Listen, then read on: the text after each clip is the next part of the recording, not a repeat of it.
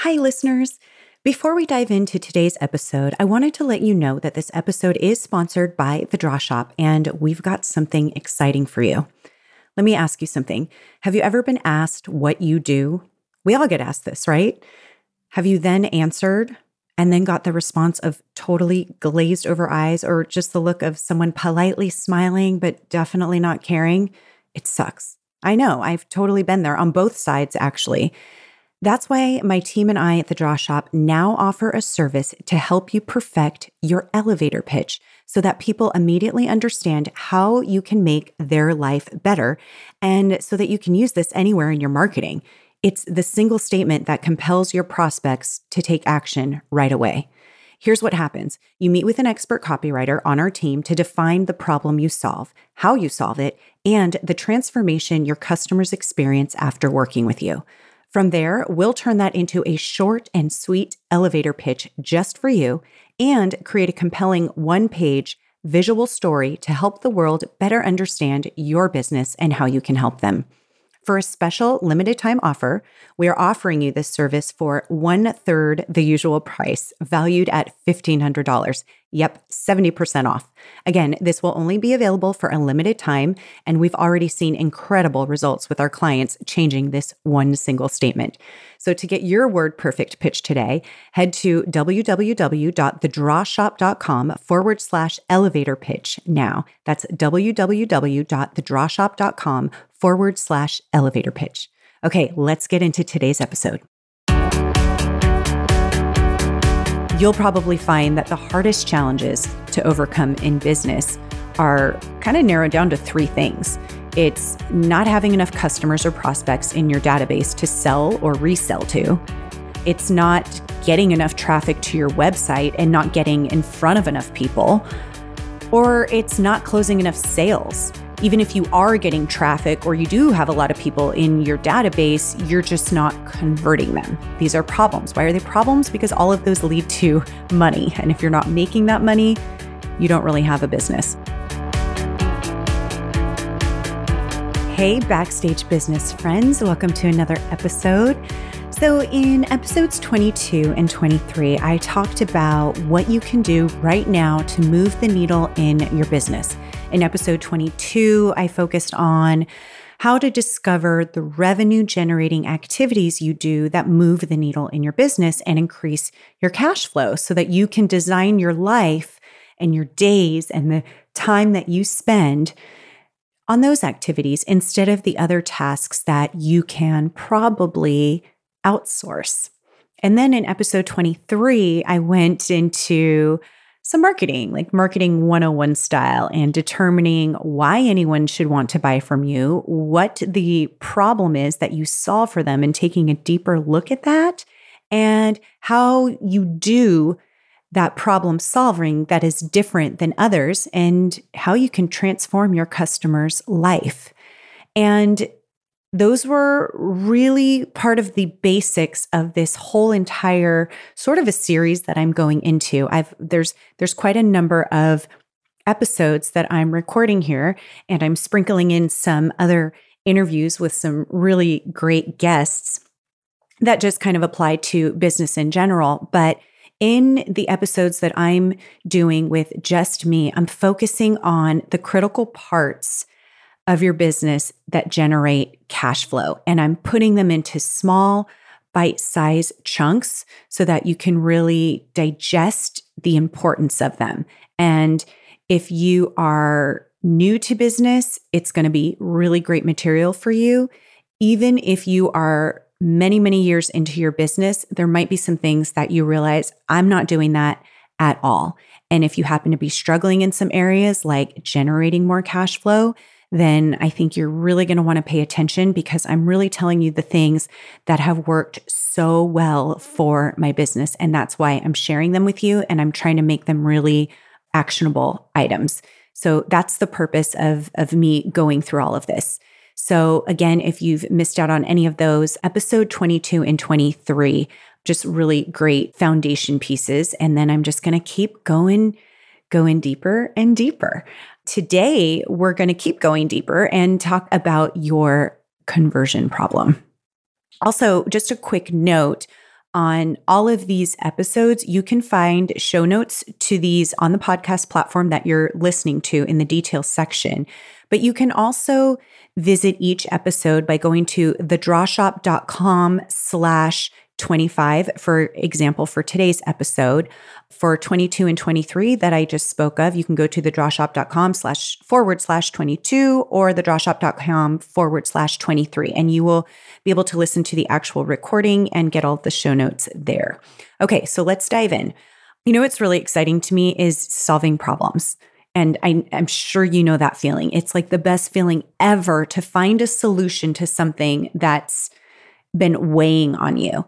And when you find that solution and then you execute on it and then you see the results, you just feel like a total rock star. It's an incredible feeling. And in these coming episodes, I'm going to be talking about that and solving these problems with you, but also how you can make your customer feel like that rock star because they found you, because you are going to be the ultimate solution to their problem. So when you feel that way and you've bought a service or worked with somebody that has solved a really deep problem that you have, you feel so good and you associate that good feeling with that business and you want to keep working with them and you want to refer them.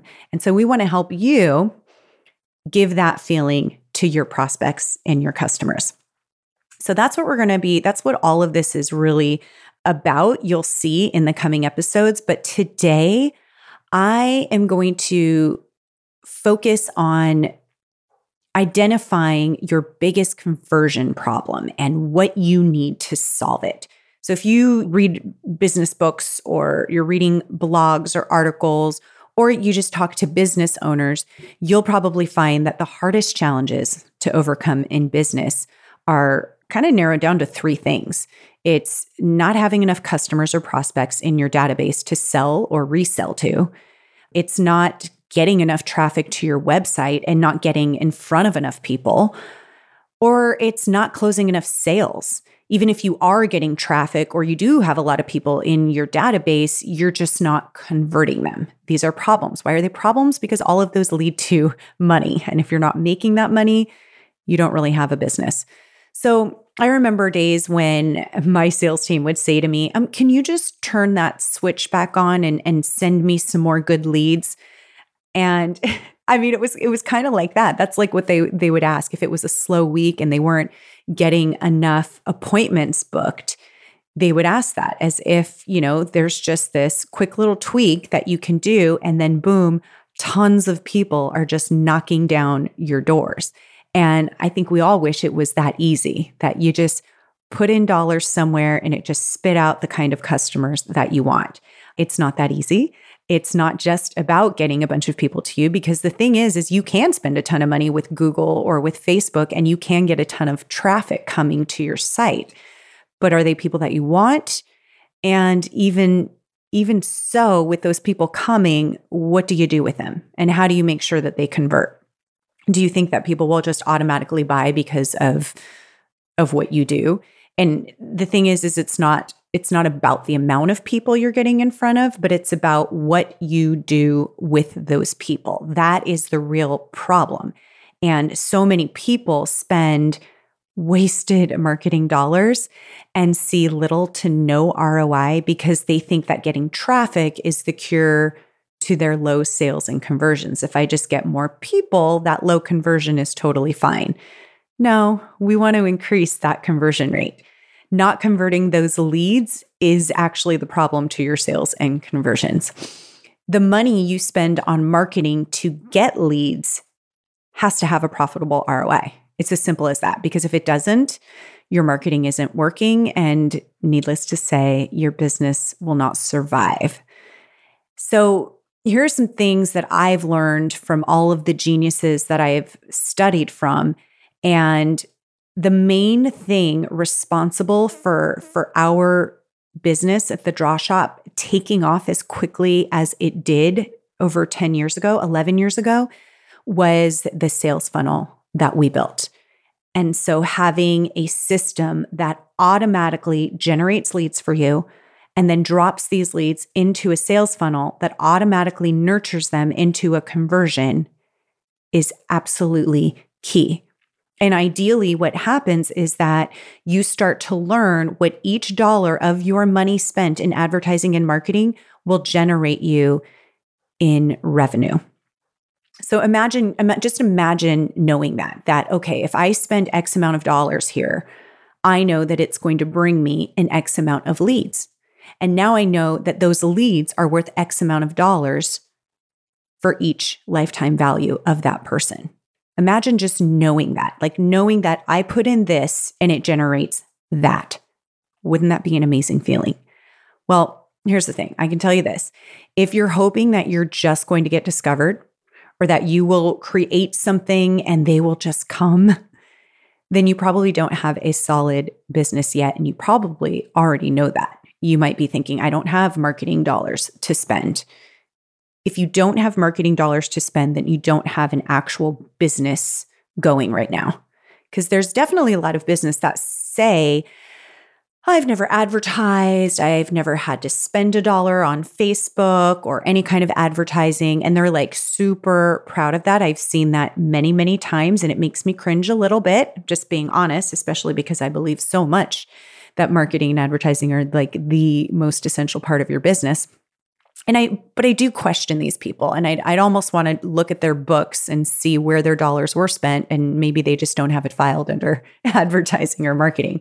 But if that is the truth, and they haven't, and they are doing just fine because they get 99% of their business from referrals, which many do, especially in super specialized businesses, I would then say, imagine what kind of business they could be doing if they had the right sales funnel in place and the right advertising and marketing in place, and they were paying for advertising and marketing. Imagine what that could do. So if you are one of those people, I really invite you to look at that and say, what could my business look like if it wasn't just referral based? So, and by the way, side note, referral, you should focus on that. That is an excellent form of marketing and what you can do in terms of referrals. And that's a whole nother episode to talk about. I think I actually did a podcast on that once a while ago, but it's definitely a wonderful part of your marketing. But that's not what I'm talking about today. Today I'm talking about you need to spend money on your advertising and marketing in order to get to those levels that you want to reach. So now the question is, well, how much should I be spending on my advertising? Now, I'm not a CFO, though at times, if you're an entrepreneur and business owner, you've definitely felt like it because you've crunched numbers, you've looked at your books, you're trying to figure out where you should be spending, where you shouldn't, you're juggling. I kind of feel like I know what it's like to be a CFO. I don't love it. That's not my skill set. That's just me saying I'm not a CFO, so I'm not an expert of every industry and what should be spent. But I do know this. I know that if you Google, what should my advertising budget be in X industry, you're going to see some averages. There's going to be a bunch of information coming up saying, if you're in this industry, you shouldn't be spending more than 10%. If you're in this type of industry, you shouldn't be spending more than 20%. Some industries, 40%. But remember that these are all averages. And I invite you to question any of those numbers and understand that they are an average, and that the reason people usually have those budgets in place is because they aren't sure how to most effectively spend their dollars. And so they're testing, which you should do. You should be testing, because testing is really great for, especially if you have a budget in place. Stick to that budget and test so that you can see what the results are. If you're losing money because you're spending too much on marketing, then you have to have a budget in place so that you can test to see what will work. And we are going to get into all of that in coming episodes on how to do that and what types of things you should be doing that you can test. But today, the purpose of today is that I want you to ask yourself if you are happy with your conversions. For the amount of people who see you, are you happy with that ROI? Just collect those numbers and really look at them. How many people are coming to see your business? Is it in the hundreds? Is it in the thousands? Is it a handful? And how many of those people that you're interacting with are converting? What does that percentage look like? And are you happy with it? And if not, I want you to look at the systems you have in place. Are you happy with that? When you go to sleep at night, do you have something that is running while you sleep, that is automatically generating leads and appointments or even sales for you? You may or may not have that. And if you do have something, are you satisfied with the results that it's producing? So just take a moment to write down the process of how someone converts into a lead from the first time that they see you. How are they seeing you? How do they convert into a lead? And then how do they become a customer in your business? So just kind of write that down and think about, is it where you want it to be? And in the coming episodes, the non-interview episodes that are just with me and you sitting here talking about your business, I'm going to go deeper in bite-sized chunks, how to get your ideal customer, how to market to them, meaning what kind of copy do you write? What kind of ads do you put out? And then what does that automatic sales funnel look like? What should it look like? What are the components that you need to have at a basic but highly effective level that you can have in place so that you can feel confident knowing that day after day, week after week, month after month, you have got a pipeline of leads that are coming in, and how to qualify them and how to make appointments with them, or just how to sell to them. So keep listening. Hey guys, I just want to say thank you so much for listening to this podcast. If you haven't already done so, would you do me a favor and go subscribe and review this podcast? My goal is to continue to deliver you content that will really move the revenue needle in your business and give you up-to-date content on anything else that can dramatically help your business. You can also find us at thedrawshop.com/podcast, where you can comment on the podcast or contact us directly with any issues you'd like me to address. Thanks again. I really, really appreciate you listening, and I'll see you next time.